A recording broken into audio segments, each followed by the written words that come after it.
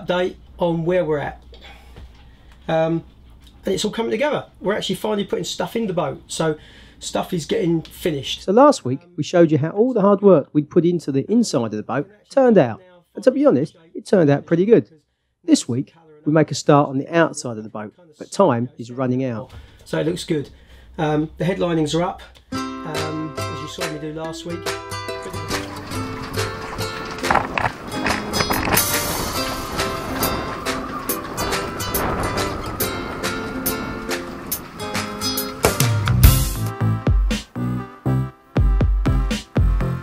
So after spending 4 months on the inside, we now have just 2 weeks left to work on the outside. That includes sorting out the rusty keel, priming and painting the hull, including all those bits around the legs which all add to the time. We want to clean and polish the top sides, we've got to prepare the mast, attach the new rigging we've had done, put the ropes back on it, clean it, etc. Plus of course we've got to get rid of that tent that we put up over the companionway hatch, the ropes on the deck cleaning, list goes on. Anyway, back to the start of that list, the keel. It's rusty, but we're not worried about the rust. Steel rusts when it's subjected to water if it's not protected, and that's just what happened. Our keel had been refitted in 2009 when Seahorse had a full strip and sort out for racing. Plus the whole joint seems good. There has never been any apparent movement and all the bolts are still tight and are rust free. The problem comes from the way it has been fitted and faired. As is common practice, as part of its refit for its brief racing career, the keel had been completely stripped and covered in filler and then sanded to a fine hydrodynamic finish, if that's the right term. And that's great, except in one place some of that filler is chipped off, which is the rusty spot on the bottom of the keel, and where the keel meets the hull they just use the same filler to fair in the joint. There's no flexible membrane of any sort.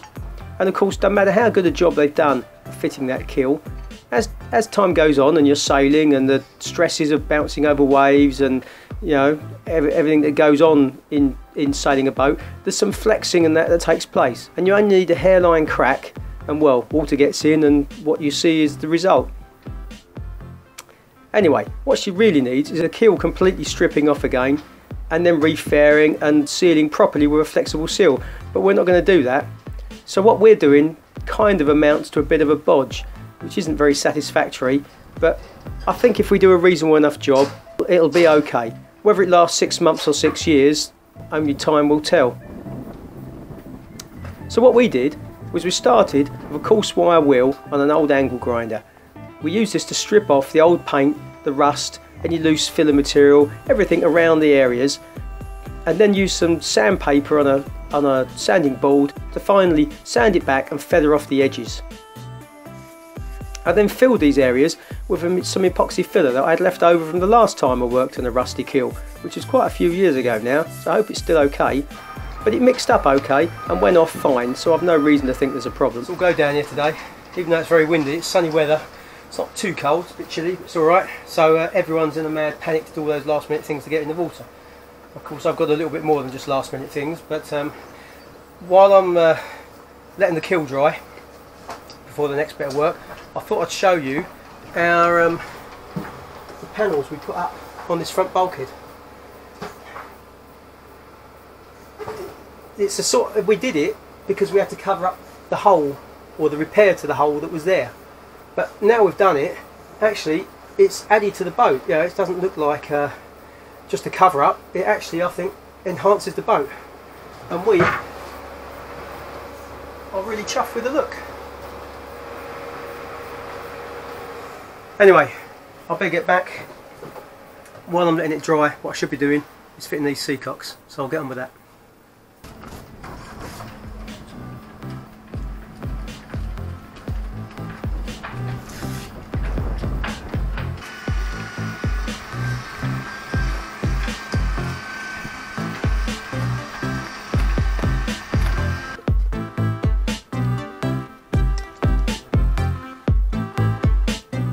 Once cured, this was then sanded back and the area is given 3 coats of epoxy primer.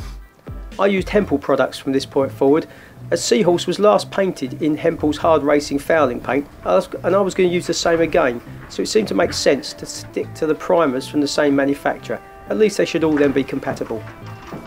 Hempel's data sheet said that I should cover the last coat of this epoxy primer with their underwater primer while the epoxy primer was still tacky.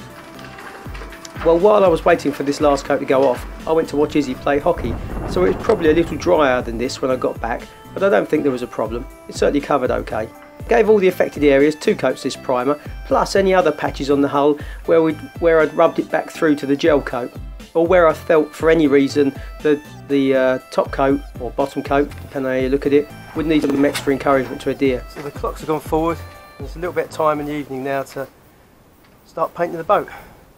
She's had 3 coats of the primer, the epoxy primer, then 2 coats of the underwater primer, all the Hempel stuff, and I'm now going to put a coat of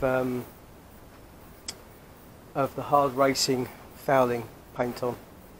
I imagine it's going to be dark by the time I finish, so I'll have the floodlights on, but see how we get on.